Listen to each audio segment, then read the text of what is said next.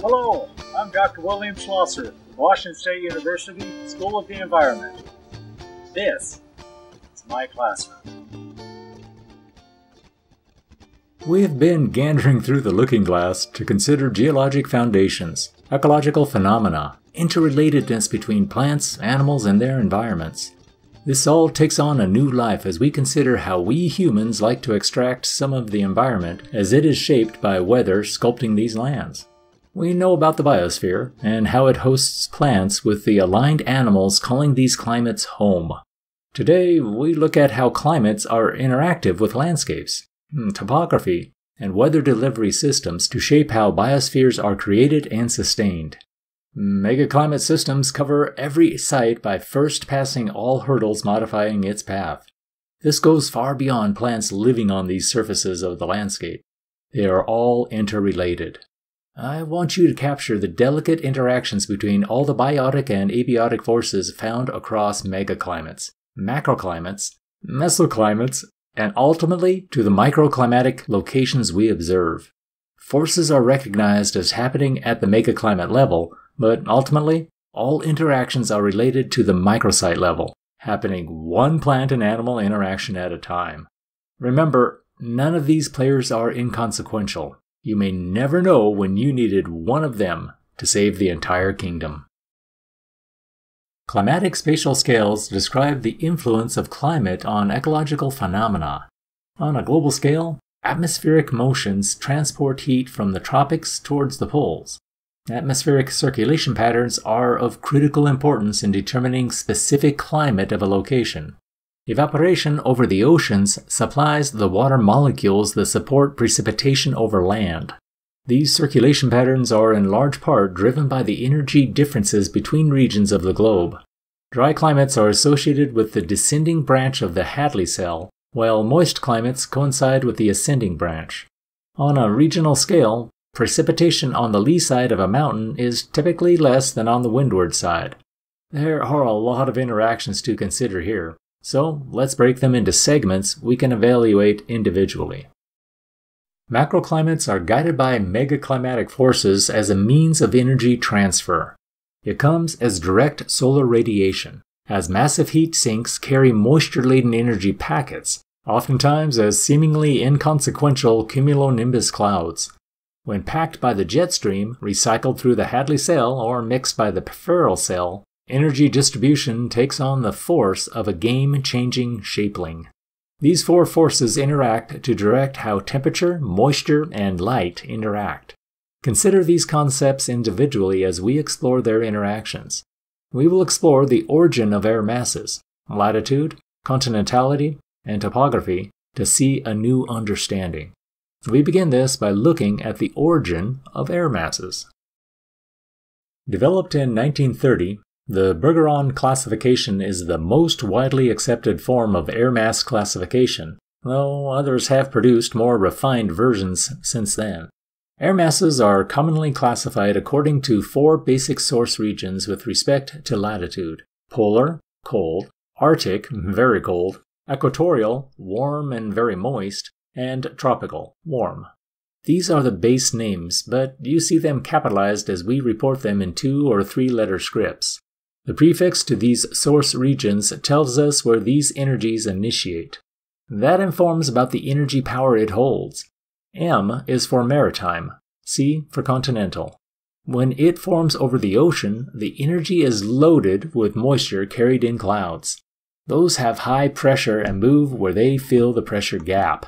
I offer you some confirmations about these air masses. Low-pressure systems do not pull other systems into them. There are no vacuums in the troposphere, although the weather may look that way. In reality, high-pressure systems force their way into, over, and sometimes under low-pressure systems. Weather systems that initiate over the ocean will carry evaporated moisture. It was heated, evaporated, and transported into cumulonimbus clouds, stacked throughout the troposphere at all 3 levels. These are expansive and powerful. In meteorology, an air mass is a volume of air defined by its temperature and water vapor content. Air masses cover many hundreds or thousands of miles and adapt to the characteristics of the surface below them. They are classified according to latitude and their continental or maritime source regions. Colder air masses are termed polar or Arctic, while warmer air masses are deemed tropical. Continental and superior air masses are dry, while maritime and monsoon air masses are moist. Weather fronts separate air masses with different temperature or moisture density. Once an air mass moves away from its source region, underlying vegetation and water bodies can quickly modify its character. Classification schemes tackle air mass characteristics, as well as its modification. Keep in mind how these air mass systems interface as the climates change. When energy systems are loaded with precipitation energy, like in the summer of North America, the cloud systems carry forceful high-pressure energies. This is especially true at the interface of tropical and polar systems. A weather front is a boundary separating two masses of air of different densities. This is the principal cause of meteorological phenomena. Air masses separated by a front usually differ in temperature and humidity. Cold fronts may feature narrow bands of thunderstorms and severe weather, and may on occasion be preceded by squall lines or dry wind gusts. Warm fronts are usually preceded by stratiform precipitation and fog. Weather usually clears quickly after the front's passage. Some fronts produce no precipitation at all, a little cloudiness, although there is invariably a wind shift. Cold fronts and occluded fronts generally move from west to east, while the warm fronts move poleward. Because of the greater density of air in their wake, cold fronts and cold occlusions move faster than warm fronts and warm occlusions. Mountains and warm bodies of water can slow the movement of fronts. When a front becomes stationary, and the density contrast across the frontal boundary vanishes, the front can degenerate into a line which separates regions of differing wind velocity, known as a shear line. This is most common over the open ocean. Consider how these air mass systems interact with the winter. For our lives here in Pullman, the forceful, moist maritime polar clouds coming from Alaska across the Cascade Mountains dropping a significant amount of precipitation as it does. Those cumulonimbus clouds were stacked through the low, medium, and high troposphere levels. Even though snow fell, those clouds were not empty yet. Think of the cold and dry continental polar air masses pushing into it. Maybe some continental Arctic air masses join in? The continental air systems are dry and cold. Alaska-initiated maritime polar systems are filled with humidity. A mixing of systems happens, and deep snow falls. We see this in Missoula, with 6 feet of snow in a single storm. We get it in Pullman as temperatures drop to -20 Fahrenheit to freeze the 3 feet of snow dropped here. This happens when air mass systems interface. These air mass systems have been acting on this slice of the Pacific Northwest. It was blowing from Alaska over the Pacific Ocean and right up the Columbia River. Around 10,000 years ago, when glaciers retreated, outwash floods put in Lake Lewis to make that muddy slurry. Water seeped out and the silt was blown to the Palouse to make those highly productive loess soils we all talked about earlier. We are still defining the macroclimate and know the power of those air masses to move clouds and fronts of energy around the globe. Position within the continent, known as latitude, is an expression of the site's juxtaposition in reference to the equator and poles. It carries relationships to the Earth's tilt and temperature impacts throughout the seasons. We just watched how the air masses are influenced by these temperatures, along with the movement of humid energy as clouds and the jet stream. Changes in pressure zones are most prevalent along this gradient. High-pressure zones stand a blockade against some systems, while low-pressure zones fall easily to the changing weather patterns. Of course, latitude interacts directly with continentality.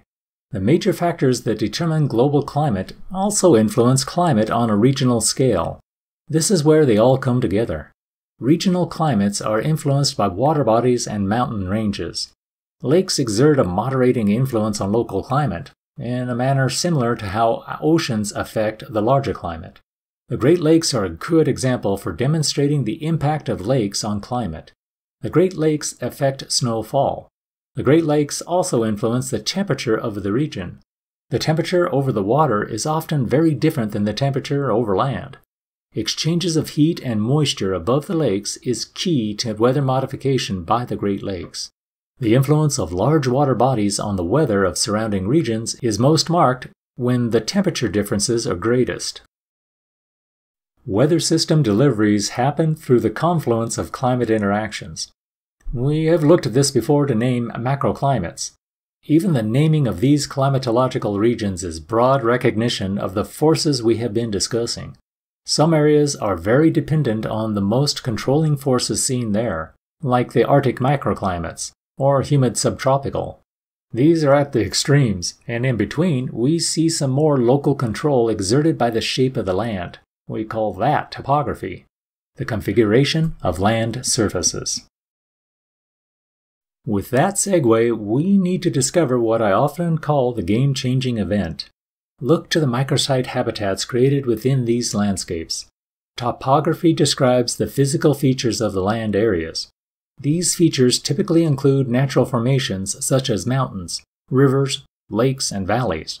Man-made features such as roads, dams, and cities may also be included. This is Pullman, the land we know, and we can see the topographic lines to reveal how contours shape slopes on the flat map. Topography records the various elevations of an area, aiding management activities. Landforms of the West are generally not flat, and where slopes form, the incidence of increased direct solar or diffused solar radiation happens. This means that although landforms may be adjacent, their photosynthetically active radiation levels are not the same. Topography is seen everywhere we look. Terrestrial landscapes have been modified since Pangaea was ripped apart and reassembled as a global jigsaw puzzle. When lands are horizontally pressured or vertically pushed, lands respond by reshaping. The texture may be called a mountain range, a lake, or broad flatland. In all cases, these are expressions of topography. We begin articulating mesoclimates as we feel the texture of the land. We can recognize how eastern Washington, about 11 million years ago, was the receptor of those flood basalts. The basalt layers were poured as flat as a pancake. That is how basalt floods look like when they are piled 2 or 3 miles thick. The hardened basalt flows were heavy, pressing down on the lithosphere. They were horizontally pressured from the west by the Pacific tectonic plate, forcing against and under the continental plate. This shaped buckles, folds, and warped these lands. It is the rise and fall of the Cascade Mountain Range. Volcanoes have formed here, rising above the sinking Pacific plate as it enters the asthenosphere. These pressures made here are real. They shape the topography we see across the Palouse. We are hilly, something everyone on the WSU campus sees as we walk from one side of campus to the other. This shaped landscape alters the delivery of climatic forces. This topographic reshaping happens everywhere energy delivery is routed over hills, around rivers and lakes. The native vegetation of this macroclimate perpetuated certain plant communities. Those plants developed genetic adaptations to these lands. When the native grasses, sagebrush, rabbitbrush, and trees were removed to plant wheat, barley, canola, and lentils, the environments changed as well. As we look closer at Washington State, we recognize biomes. Lines on a map designate separation between these biomes. But still, there is commonality and disjunct habitats meandering from one to the next. You see this Pacific coastal evergreen forest biome along the ocean shorelines. It extends from British Columbia to California. I know these landscapes, full of western red cedar, western hemlock, grand fir, Douglas fir, and a host of sword fern and mosses in the understory. Why is this map view showing it 400 miles inland? It's a printing error, right? Actually, this is a coastal disjunct biome appearing only a couple-hour drive east from Pullman. Conditions are right to replicate the plant species common to that biome. Western red cedar dominates these landscapes. It is a lush vegetative habitat, commonly seen west of the Cascade Mountain Range. But here it is, on the west face of the Rocky Mountains, cresting over 5,000 feet elevation, 450 miles east of the Pacific Ocean shorelines. The Pacific Coastal Evergreen Forest disjunct is highly responsive to the rain-shadow effect. It happens because of the marine polar air systems, loaded with clouds heavy with precipitation, moving over the Cascade Mountain Range, then again to the Rocky Mountain Range. These biomes are separated on maps by lines, but on landscapes, the true realization of their complex structures is seen at the microsite level. We have been looking into air masses, latitude, continentality, and topography to consider how macroclimates, mesoclimates, and microclimates are shaped. There are other forces influencing plant and animal community development on each of these sites. Watch for the incidence of energy transfer to each site. It comes as direct or diffused solar radiation, precipitation as rain or snow. It also comes as a lack of precipitation or even humidity. These incidences shape the responsive nature of successful plant communities, thereby shaping how wildlife continue this energy transfer. Biomes are formed within this morass of changing faces for sunlight delivery. The big players are latitude and continentality, taking with the flavor of air mass systems delivering precipitation across topographic relief landscapes. Clouds are lifted to cool, and that drops precipitation. That is only part of this journey, so I will continue this guided tour as we explore how factors of air masses, latitude, continentality, and topography all lead this unique discovery. Use this approach to consider lands you evaluate. Solar energy feeds these biotic and abiotic processes as they are modified by topography, geologic foundations, and responsive vegetation. All these come out from temperature, which creates winds and dictates the delivery of moisture. It is not only from clouds that precipitation arrives. It comes through relative humidity, responsive to climate and temperature. When you need to distill the situation, look at temperature, moisture, and light. These come together to describe the microclimates where life is revealed. Sometimes the young tree growing underneath this overstory looks different, to give example to the concept of succession. That comes soon, and for now, we circle back to microclimates like this one. We look to the southeast of Pullman, along the Columbia River. We stand on the northern Columbia River Basin microclimate, where the mesoclimate reveals the sagebrush, shrub, steppe habitats.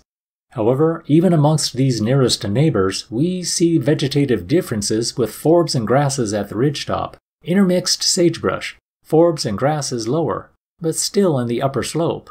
Entering the lower slope areas, sagebrush, shrub, steppe vegetation dominates. However, when getting lower on the topographic relief, Columbia River flushing has created a toxic saline soil complex preventing shrub success. All these interactions are dealt with at the sites of plant reaction. It ultimately happens at the microsite level. We will look closely into this Kamiak Butte site to put it into context of the Palouse Hills mesoclimate. While you look at this image, determine what type of clouds do you identify in this photograph. Those layered stratiform clouds seem to be carrying some moisture, making them stratocumulus clouds. Looks like they may be heading into that coastal disjunct interior wet belt forests of the northern Rockies. I may be distracting you from our real journey. Back into the trek. What about the foreground of Kamiak Butte's scene? We are standing on the south-facing aspect, where direct solar radiation delivers intense sunlight for most of the spring and summer. This landscape is oriented to present a nearly perpendicular face to the spring and summertime sun. It gets hot, and the only tree able to thrive here is ponderosa pine trees. They can germinate and grow here, self-perpetuating. Even the shrub layer is limited to serviceberry plants, while grasses cover much of these landscapes. On the northern aspect, the story is strikingly different. While the south aspect is exposed to direct sunlight, the north aspect is oriented to the opposite direction. It is a north-facing aspect. Only for a few days each year is the angle of the sun high enough to shine directly into these landscapes. Topography makes significant differences between these two nearest neighbors, placed only 100 meters apart. Keep that microsite analysis alive in your thoughts. We fly over the Cascade Mountain Range, staying at the same latitude, but continentality has moved from a 3 down to a 1 or 2. We are on the west side of the Cascades to see Douglas fir, Engelmann spruce, western red cedar, western hemlock, and a load of understory plants like evergreen huckleberry. This is a lush vegetative scene capable of sustaining this old-growth forest. Look at this image to see which tells are lacking. No fire scar in this forest. Falling dead tree stems are not hanging in this forest. This seems stable and self-perpetuating. Plants thriving here are verdant, healthy, and well adapted to the environmental interface complex. We can call this a success story for this environment. All players are at equilibrium. Transpiration is the process by which moisture is carried through plants from roots to small pores on the leaf undersides, where it changes to vapor and is released to the atmosphere. Transpiration is essentially evaporation of water from plant leaves. The local transportation system is carried internally along the phloem and xylem. Plants use this transport system to move food, water, and minerals around. The function of the phloem tissue is to transport food nutrients such as sucrose and amino acids from leaves to all other cells of the plant by the translocation process. Movement within the phloem is bidirectional, while movement in the xylem is unidirectional. Xylem transports minerals and water from roots to the upper parts of the plant. This is how plants take in nutrients dissolved in water to enable specific growth in plants. Evapotranspiration is the sum of evaporation and plant transpiration from the Earth's land and ocean surfaces to the atmosphere. Evaporation accounts for the movement of water to the air from sources such as the soil, canopy interception, and water bodies. Evaporation occurs when water changes to vapor on either soil or plant surfaces. But transpiration is a plant process, referring to water lost through plant leaves. This is water that made it into the ground, was taken through the roots, and became part of plant life.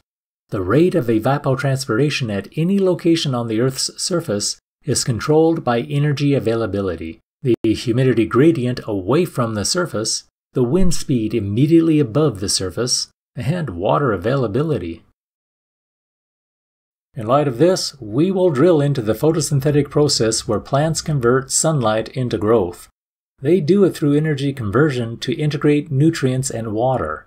Solar energy is transformed to a usable form of energy in plants and animals as it passes through the food chain. Visible sunlight falls on plant leaves to initiate photosynthesis. We will revisit this event soon, but the existence of solar radiation on a plant leaf is not enough to ensure photosynthetic responses. Plant activity needs more. Can you anticipate what that is? The energy the plants absorb from the sun is the energy supply for building of simple sugars that are then converted into starch for storage. Plants can store and grow through this energy transfer. When we eat plants, the stored chemical energy from the plant is transferred to us. This provides us with an energy store for all of our life processes such as growing, moving, making sounds, and breathing.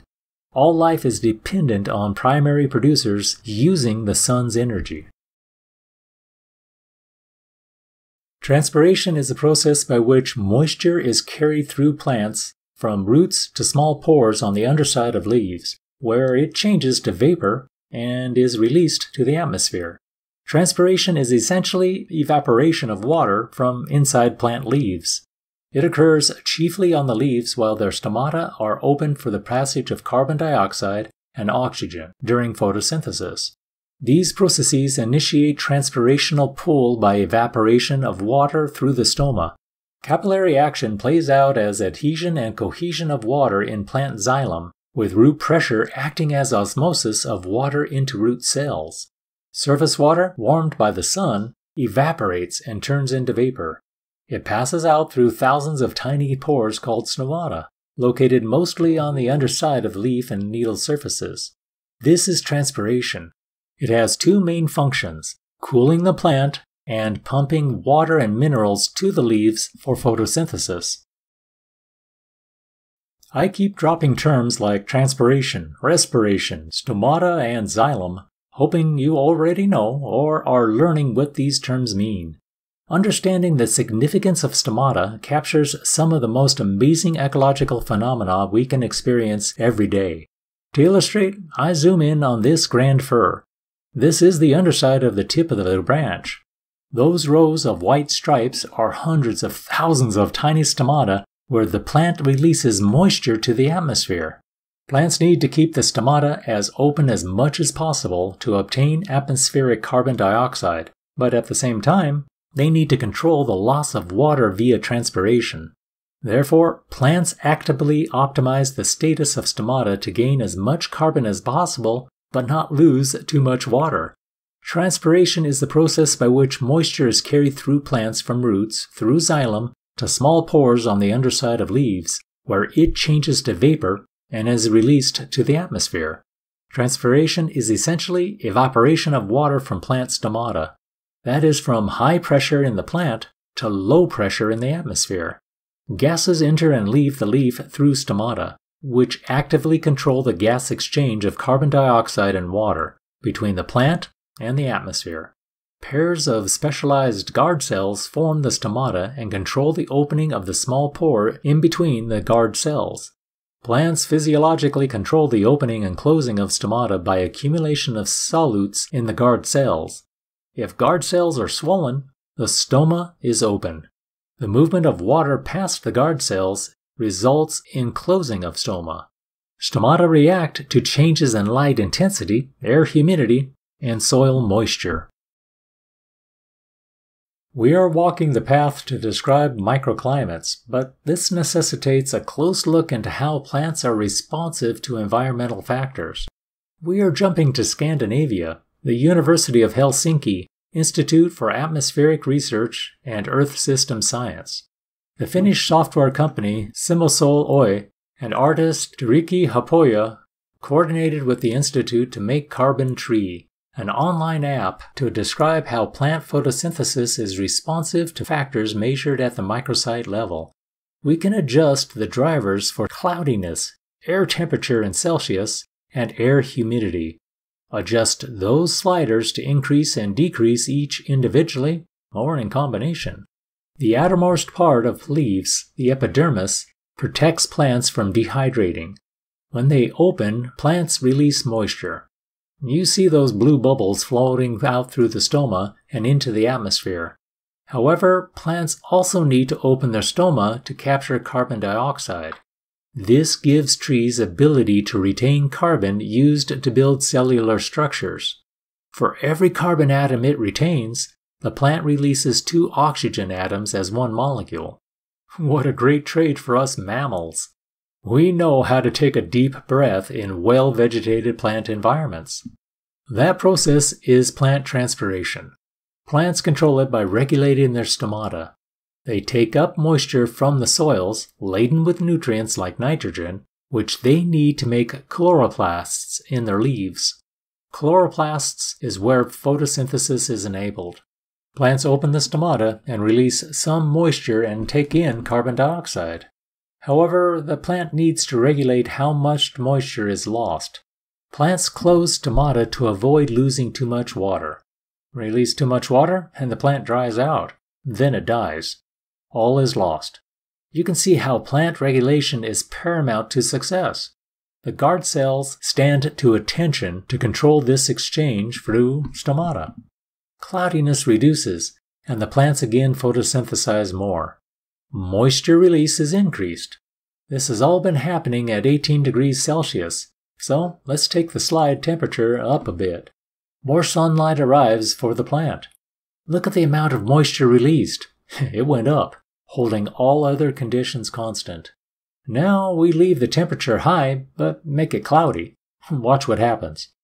Full cloud cover, and photosynthesis and transpiration slows. It virtually stops.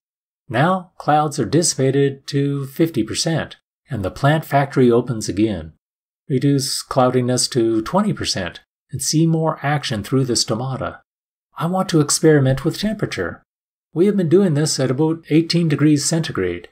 I slide it up to 23 degrees, and more activity happens. We are assuming the plant has ample moisture available for more photosynthetic exchange. Lots of photosynthetically active radiation is captured as moisture is released. Atmospheric temperature affects how water molecules are conveyed into the air. Warm air can hold more moisture than cold air. When stasis is reached, plants transpire until an internal alarm sounds. That alarm is set because the plant is drying out. Plants close their stomata to reduce moisture release, and when they do, they take in less carbon dioxide. Now the temperature drops. It falls below zero. Bang! The plant totally stops photosynthesizing. All stop. Photosynthesis shuts down if the temperature of the previous night has been lower than 5 degrees. Slowly we get above zero, then at 5, then 10 degrees centigrade. A little more moisture starts to escape. Plant activity picks up at about 15 degrees centigrade. That is 59 degrees Fahrenheit. This is a critical realization you want to capture. Think about those winter days in the Palouse. The sky is totally clear. The sun beats down on us all, but it is January 15, and the temperature is about 20 degrees below zero. Yep, it happens. And those plants are all shut down for the winter. No photosynthesis. No water release. All stop. Just having solar radiation does not mean the stomata are reactive to it. Everything is reactive to a wide array of input parameters. Everything needs to come in mass to reach equilibrium.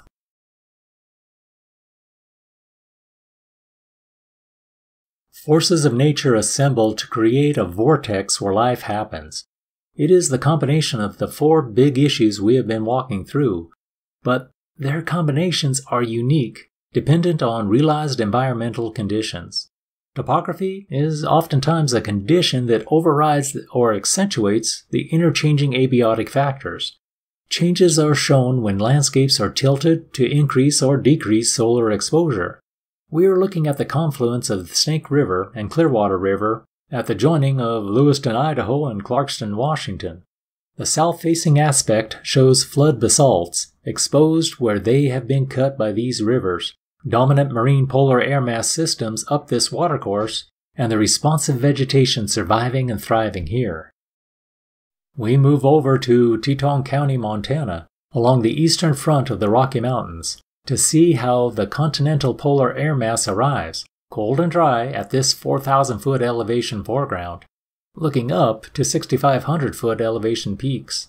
Topography has aligned an early morning east-facing sunrise that is partially lost in summer afternoon times. Vegetation established here supports photosynthetic activity, but it is responsive to the granitic subsurface geology. Cold climate, dry and cold dominating air mass systems. Recognize how microclimates are situated within subalpine mesoclimates, each showing response to differing levels of solar radiation and elevation. These all show within the overriding subarctic macroclimate found here.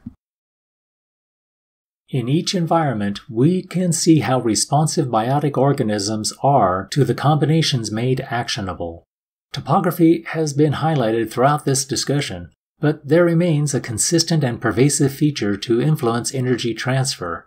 We are located in the Pacific Northwest, surrounded by mountain ranges, oriented along a north-south alignment.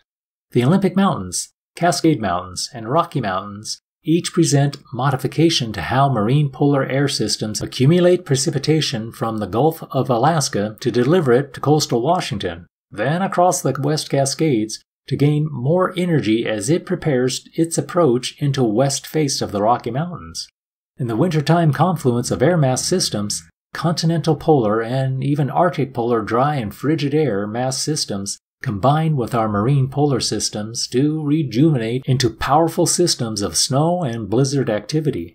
At each step, these energies are delivered one microsite at a time, and all in mass. We need to break this down on a profile view. A shows the Olympic Mountains.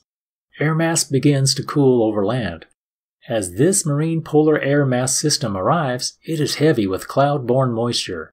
As it rises over land, especially along the western front of the Olympic Mountains, it drops rain.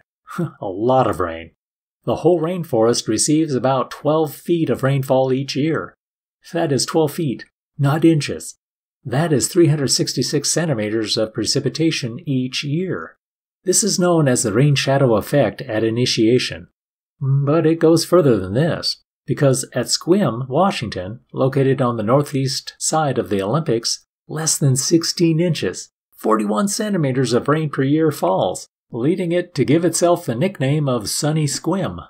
Slide over to B. Mountains cause orographic uplifting of air masses, cooling as it is lifted to higher altitudes. Cooling causes condensation of water vapor, producing precipitation. More uplift accumulates at sea. Air mass reaches the top of the mountain range and begins to descend the eastern face, the lee side of the Cascade Mountains. The air mass is a fluid and has weight, so the descent is the function of gravitational pull of the air mass back towards the Earth's surface. Descending air mass passes D. The descending air mass warms. A warmer air mass is more capable of holding additional water vapor, resulting in significantly less precipitation. Clouds begin to take on a humidity load again. From E' to E, the air mass reaches its lowest altitude and warmest temperatures of this segment. As the air mass continues its flow eastward across central Washington, it is gradually lifted again to higher altitudes because of the increasing land elevation. This is a process of movement along the continentality gradient. As the air mass continues to be lifted to higher altitudes, it cools and begins to precipitate at point E. We notice vegetative responses to this increased moisture availability. The gradient shown at F reflects the region between point C and E, representing a region of reduced precipitation because of the greater capacity of the warm air mass to retain water vapor.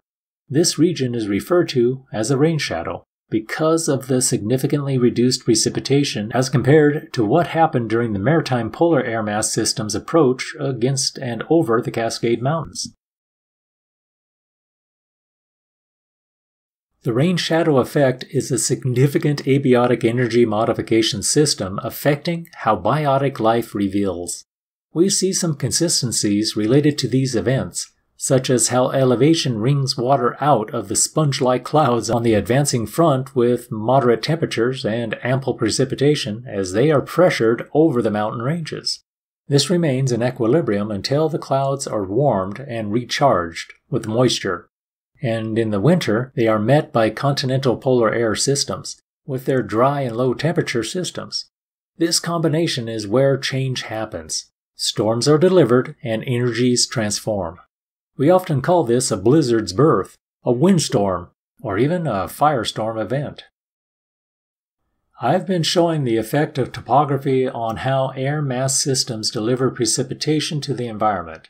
But we need to keep this train of thought applied to how topography influences the way in which solar radiation is received at microsite levels. We are looking at Kamiak Butte from above, flying along the east side, looking westerly. You see dense forest trees on the right face and scattered trees on the left. It looks like a rain shadow effect, right? Well, no. This vegetative response is not the result of the rain shadow. The left side of this image is a south-facing aspect, and the right side faces north. Weather systems approach this mesoclimate landscape from the southwest. That is from the left and away from this vantage point. The marine polar air system embraces this region through a combination of approaches over the Cascades as we have just seen, and as high wind systems flowing up the Columbia River Gorge. You will remember those forceful winds that placed the loess soils from the Wallula Gap over the Palouse landscape. That is where precipitation and winds come into this landscape. That means there is something else at play here to make this south-facing aspect hold a strikingly different vegetative conglomerate. Aspect again makes the difference between trees on the north aspect and shrubs on the south aspect. Here, the climate is made tangible on the physical site because of how solar radiation is received. Solar radiation is delivered from the sun to these flat lands. The angle of approach flattens energy delivery to make the anticipated December and June warming moderated. But really, on our part of the globe, all lands seem to be affected by topography, making hills. Let's tilt this up. The angle of the land surfaces to the sun changes the angle of solar radiation reaching the Earth's surface. If the land surface is tilted in some direction from level, the land surface becomes a slope, and the degree of tilt and the direction of that slope surface face alters the amount of solar insolation and its intensity. The angle of slope B places the land surface almost perpendicular to the incoming solar radiation. The direct insolation will increase, resulting in greater heating of the surface. If the aspect faces away from the direct beam of incoming solar radiation, as seen along slope C, less direct insolation will reach the land surface, resulting in less direct heating. There will be a greater dependence on reflected solar radiation, relying on indirect insolation from surrounding objects for solar heating and light. The lapse rate of non-rising air, commonly referred to as the normal or environmental lapse rate, ELR, is highly variable, being affected by solar radiation, convection, and condensation. Relative humidity is expression of these forces. It averages with a temperature lowering of 6.5 degrees centigrade per kilometer or drops 3.6 degrees Fahrenheit per 1,000 foot in the troposphere. We know that all things being held constant, that as you climb the mountain, it becomes colder the higher you climb. A temperature inversion is the reversal of the normal behavior of temperature in the troposphere. This happens when a layer of cool air at the surface is overlain by a layer of warmer air. Under normal conditions, air temperature usually decreases with height. Inversion is ELR being reversed. The warm inversion layer acts as a cap and stops atmospheric mixing. Inversion layers are called stable air masses. Temperature inversions are a result of certain weather conditions in an area. They occur most often when a warm, less dense air mass moves over a dense, cold air mass. We are balancing abiotic factors influencing how energy is delivered and balanced at the microsite level. Weather systems, rain-shadow effect, underlying geologic forces, and climate come into an energy nexus where plants can thrive and survive. Essentially, the energy powerhouse to the planet Earth is how these are all activated. This is especially true at Kamiak Butte. Give attention to the angle of the sun as it touches the butte. In March, the angle of the sun is low in the sky, but the slope of Kamiak Butte presents its southern aspect lands into an almost perpendicular profile. The effect is to give an early season environment where solar radiation gives these sites a jump start to growth. All through the growing season, when temperature is within the range of growing, this site is photosynthetically active. That activity does overload as soil moisture becomes scarce and plant guard cells close stomata. It becomes hot early in the season and the plant growth is suppressed. Plants need their overnight temperatures to stay above 5 degrees centigrade for the following days to initiate growth. Give attention to the north aspect, that blue bar, to think about how much solar radiation is delivered to these north-facing macrosites. It is less than their neighbors to the south. What do we see there? It is where Douglas fir, western larch, and ponderosa pine trees flourish. They receive less direct solar radiation, but it is delivered at equally high abiotic temperatures. Heating of a land surface by solar radiation strongly affects microclimate temperature regimes. Higher temperatures affect the moisture regime by increasing evaporation of water from surfaces, increases the transpiration by plants, and promotes convective air movements, all of which tend to make the microenvironment drier. Moderate the effect on the north-facing microclimate, and you see how this limiting factor has encouraged plant growth and diversity. We have been walking an array of abiotic factors influencing microsite conditions, but there is still another feature to consider. It comes as air mass systems arrive, but it persists as wind forces. On the south aspects, winds carry the heat initiated by direct solar radiation. This causes a direct plant response to close their stomata to prevent excess water vapor loss. In the process, it also reduces plant photosynthesis and its intake of carbon dioxide, extraction of carbon into the plant, and its release of oxygen into the atmosphere. Many conifer tree species like Douglas fir and western larch cannot compete against the better accustomed species like ponderosa pine, grasses, and steppe vegetation on these sites. Thus, vegetation communities on Kamiak Butte at Point B are shrubs and grasses, with scattered ponderosa pine trees, while the communities at C are higher density tree communities and vascular shrubs, including even ferns. Topography will determine the amount of solar radiation that will reach the land surfaces. This is insolation, and be transformed to thermal energy. The amount of insolation directly determines the temperature regime, which will influence the status of moisture regime through the rate of evaporation, transpiration from plants, and depletion of water in the soil. Greater solar radiation delivery leads to higher thermal energy loads, higher rates of evaporation and transpiration, and greater depletion of water storage in the soil. These processes are powered by the combination of solar radiation, thermal residence, relative humidity, and plant community insolation. Consider what happens when one of these powerful sources is removed. The sun sets.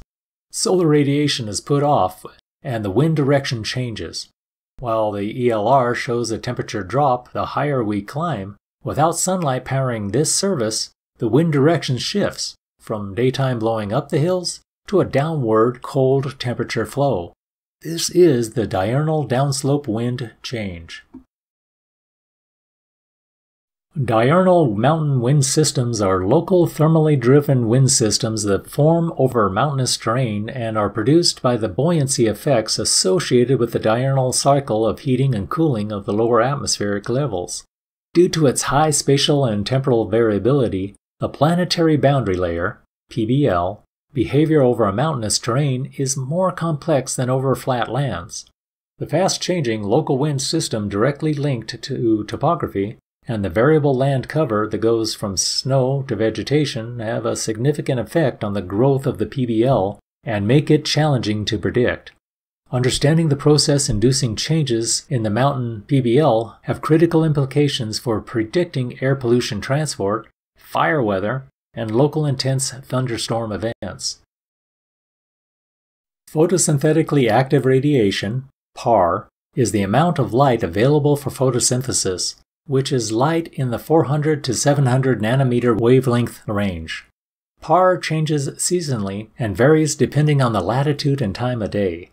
This responds to all energy delivery factors at microsites. PAR levels are the greatest during the summer at midday. Factors that reduce the amount of PAR availability to plants include anything that reduces sunlight, such as cloud cover, shading by overstory vegetation like trees and buildings. Air pollution also affects PAR by filtering out the amount of sunlight reaching plants. Why is photosynthetically active radiation important? Photosynthetically active radiation is needed for photosynthesis and plant growth. Higher PAR promotes plant growth, and monitoring PAR is important to ensure plants are receiving adequate light for this process.